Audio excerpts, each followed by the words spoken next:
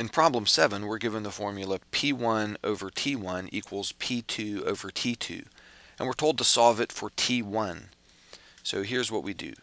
P1 over T1 equals P2 over T2. We can cross multiply. We have a proportion here, one fraction equal to another. So if we cross multiply, we get P1 times T2 equals P2 times T1. And we're told to solve this for T1, so in order to isolate T1, I need to divide both sides by P2.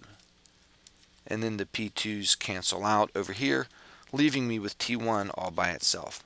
And T1 ends up being equal to P1 times T2 over P2.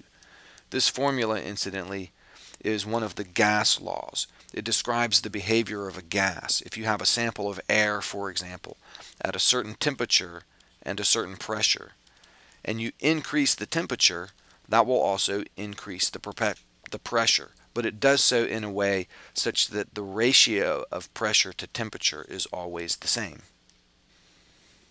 In example 8, we have M2 times G equals M1 plus M2 times A.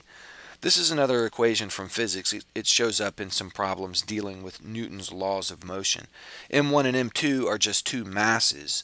G is the acceleration due to gravity, it's just a number, and A is the acceleration of the masses. We're told to solve this for M1. So here's what we'll do. I'll start by distributing the A over on the right. So the left side is still M2G. The right side is M1A plus M2A.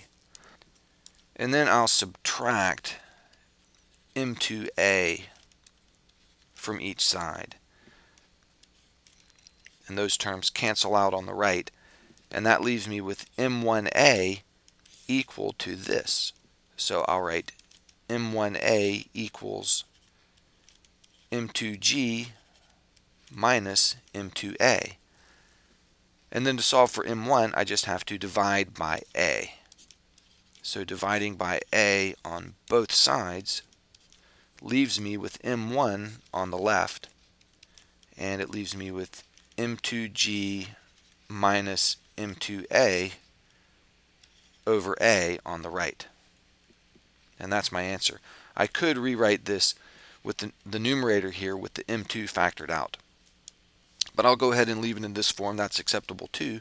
This is now solved for M1.